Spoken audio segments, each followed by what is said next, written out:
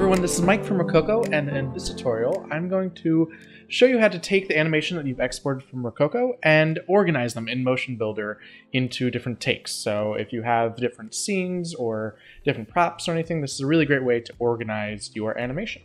So let's get started. So I have this character in MotionBuilder, just Paladin. He's fun, he's nice, he's cool. I'm going to quickly characterize him. Now this process, I have shown this in other tutorials, but I just wanted to show it in this one as well. But you are going to have to do this for your character as well as all of your animations. Now, you are able to save templates. So if you're using the same export skeleton, like the Rokoko Newton skeleton, you can actually save the skeleton and then apply that to every single animation that you export. But essentially what I'm doing is I'm defining the skeleton of my character, and that's basically taking the my character skeleton and then just defining it in this character control definition window. Don't worry about the naming convention. So for instance, like I just assigned spine to this outer node, and then when I expand the spine view, it's going to be spine 1 and spine 2 and spine 3. As long as you're going from top to as long as you're going from bottom to top, it doesn't matter, say you have spine 3 or spine 4, as long as it's going from bottom to top, then it will recognize it. So, excellent. Okay, so let me just finish this up real quick.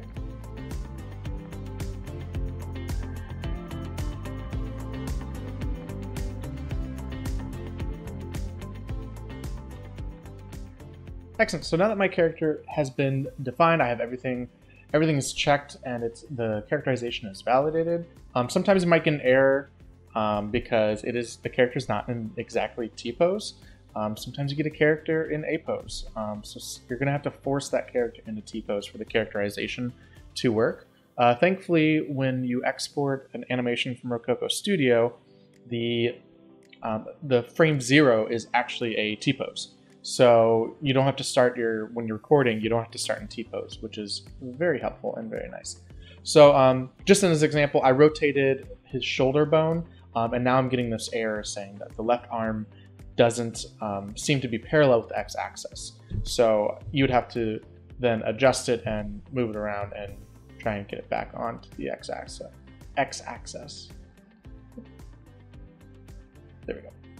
Excellent. So now that I've got validation, I'm going to lock it, define it as a biped. You can also go down to here and check this box. That would remove it, but we're not going to do that. And since we're going to have our paladin as well as 3 other skeleton animations, I'm going to make sure that I'm naming everything properly so I know what I'm selecting and whatnot. Excellent. Alrighty, so I'm going to save this.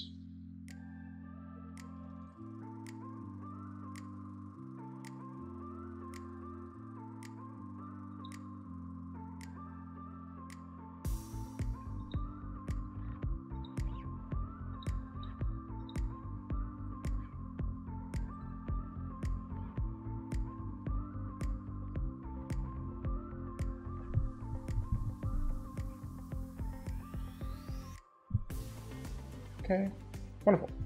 Now what I'm going to do is I've already characterized my animation skeletons that I've exported from Rokoko. So now I'm just going to import them. So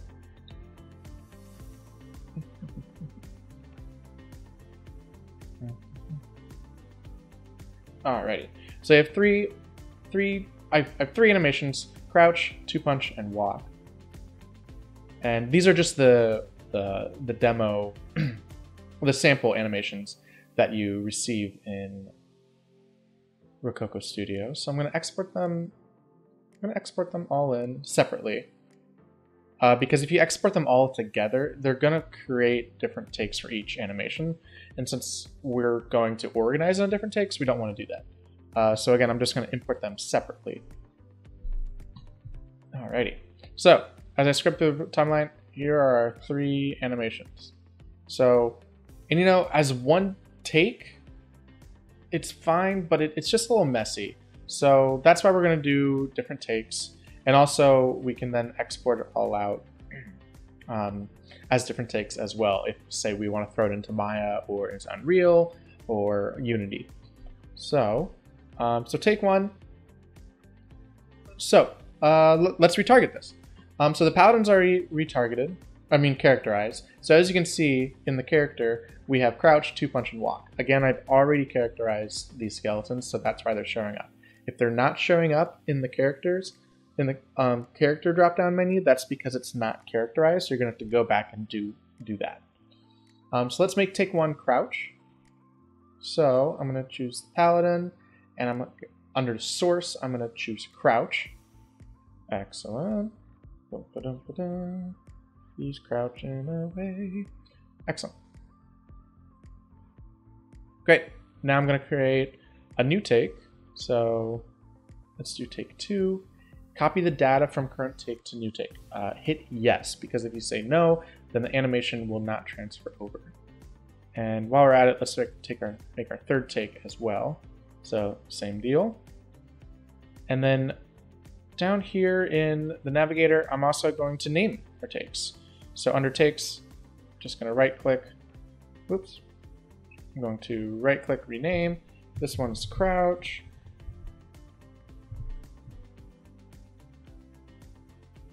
Second one, let's do two punch. And then the third one we're going to do as walk. Great. So now I'm going to go over. Alrighty, so let's go back to crouch. Excellent. So now that I have the paladin crouching and being driven by the crouch skeleton, I'm going to go to character setting. I'm going to plot this. So I'm going to bake the animation input character. Oh, sorry. If you've lost this this window in the navigator, just head up to characters and click on paladin. It's going to give you the character definition and the character setting of the paladin. So if you lost that window, it's under that. So we're going to do plot, skeleton. Default settings is all good. You can change plot rate. You can apply filters, anything like that. And yeah, so let's plot that. Great. So now you can see up on the source has changed to none. So now the paladin is doing his animation by himself because we plotted the animation from the crouch skeleton onto the paladin skeleton. Alrighty, let's move up down to the second take. And I'm going to change it to two punch. Great, he's running around, and we're going to do the exact same thing. So plot, skeleton, default settings, great. Now I'm going to go to third take, walk. Great, now he's walking. Now I'm going to plot as well. Great. So, as you can see in our takes, the crouch, the two punch, and the walk, the source is none. So we know that everything has been baked down onto our paladin skeleton. So now we don't need our animation skeletons anymore. So let's get them out of there. So I'm going to hit Control W, go to schematic. This is all a little messy, can't see anything. So right click, arrange vertical. Excellent. So here are my three animation skeletons, 1, 2, 3, and I'm going to get rid of those. Highlight them all, delete, yes. Delete character, delete character, delete character, and yes to all. Great. So now we have 3 takes of different animation. Awesome. And again, this is really great if, like, say you have different scenes and you bring in different takes or different cameras and you want to have everything organized so that not everything's all mumbled up or whatnot. Great. So I'm going to save this project as a whole. So save it. Let's see.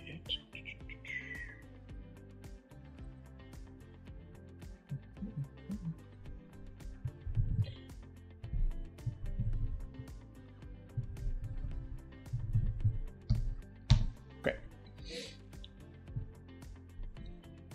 Wonderful. Now, now it's all plotted. So we're going to export this out. What's nice is that if you want to, what you can do is you can actually export this out as different takes. So we can use different take name. Normally, as default, the save one take per file is not checked. So you're going to have to check that and then use the take name. I already created a folder for this. So we're going to, let's see here. Let's do palette. Great. So crouch, 2-punch block. Excellent. And now in our file folder, we have 3 takes of each animation. And now we can use that in Maya or in Unity or in Unreal. And these are animation takes. And it also includes the character and his mesh, and it's the paladin that's moving and grooving. So yeah, excellent. So that's going to do it for us. Thank you so much for watching. Really appreciate it. If you have any comments, feel free to make a comment down below. Please like this video. Check out any of our other videos. And of course, head over to rokoko.com or email us at support@rokoko.com. Thank you very much, folks. And until next time.